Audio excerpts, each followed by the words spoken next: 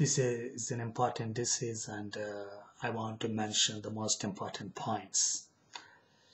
Whipple disease, basically, it's a multi-system disease. It can present with so many things like these. There are no particular symptoms.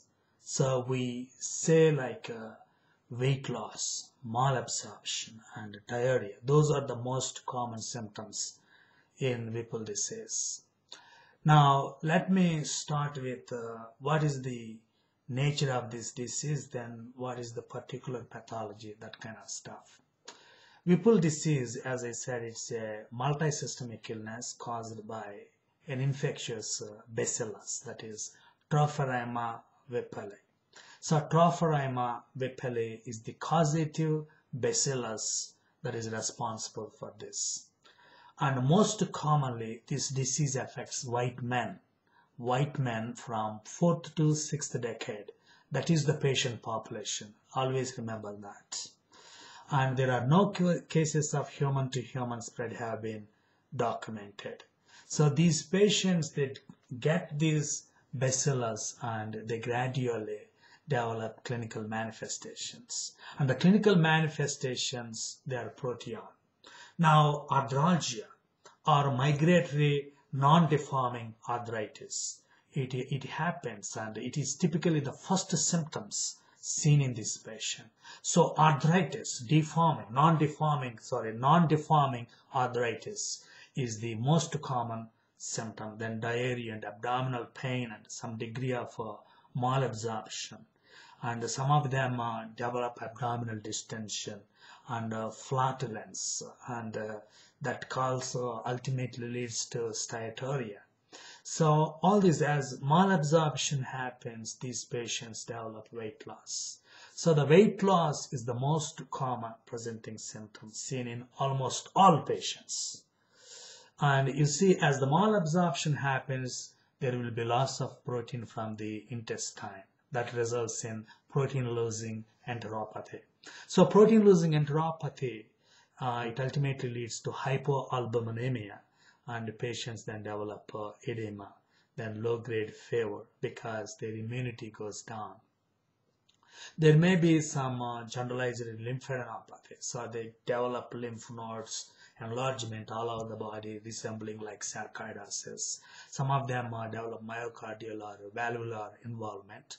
When myocardium is involved, then they go into congestive heart failure or valvular regurgitation when the valvular things are happening.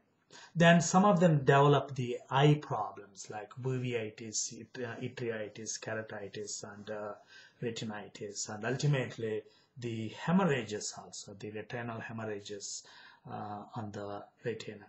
And central nervous system manifestations are also common. They develop dementia, lethargy, and seizures and coma.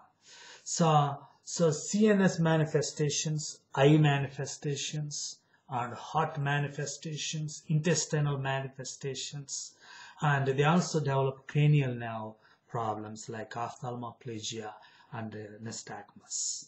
So you see, almost all systems involved. That's why I said it's a multi-system disease. And so remember, Whipple disease as a multi-system disease caused by the bacillus Trophorema whippleyi. As I said, they present with lymphadenopathy, and valvular problems can cause heart murmurs, which can be clues when you do physical examination.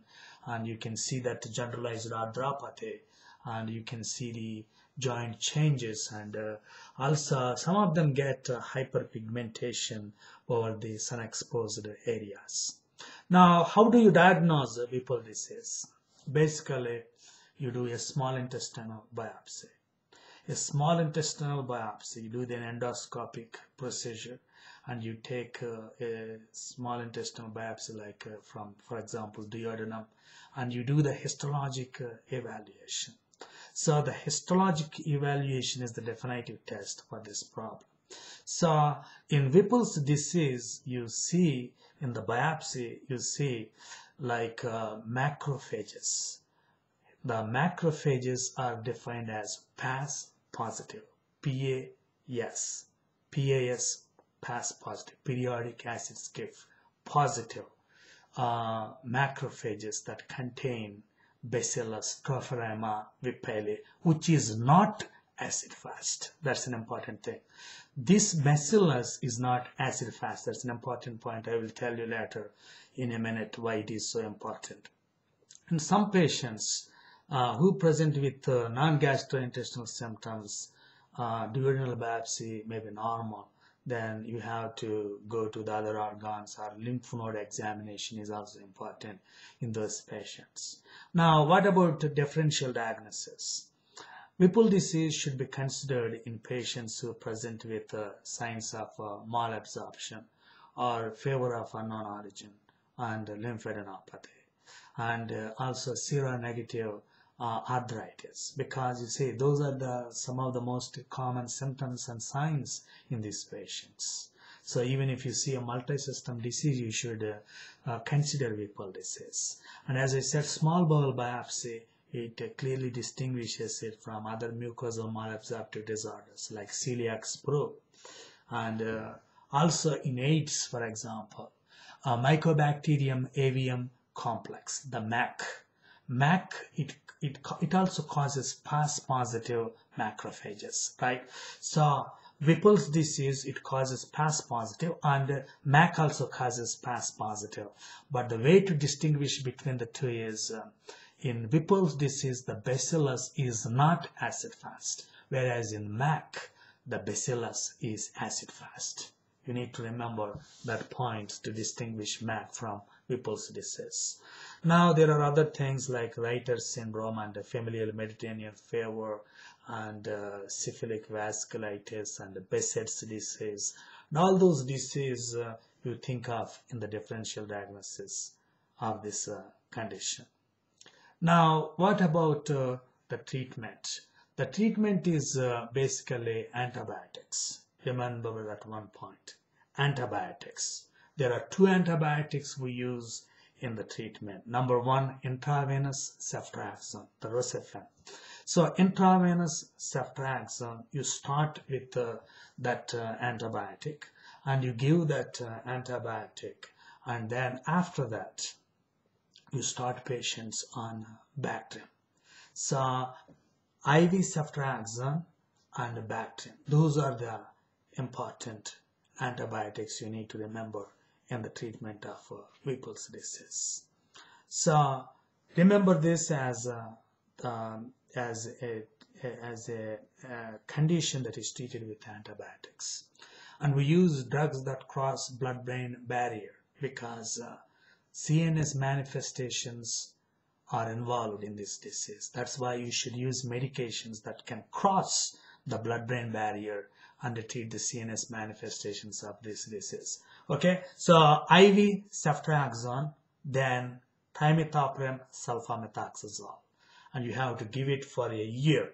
It's not some weeks or months. You have to treat these patients like a year with these antibiotics, and many patients, they remarkably recover from this disease even when they have nervous manifestations. And if they are allergic to these antibiotics, you can think of hydroxychloroquine or doxycycline, those medications. So remember, by the way, Whipple disease is a multi-system disease caused by Bacillus Tropharema whippale, which is not acid fast, but it is found in PAS positive macrophages. That's about it, Whipple's disease. Please visit us at www.drpaul.org. That is www.drpaul.org. And those of you who are taking USML clinical skills, I advise you to read this book. USML is Smasher. It has wonderful cases and very, very specific cases and tips that you need to remember. You don't have to waste thousands of dollars on expensive courses. All you need is this book, USML is Smasher. And get this book and visit our website tonight. Thank you very much, and have a nice day.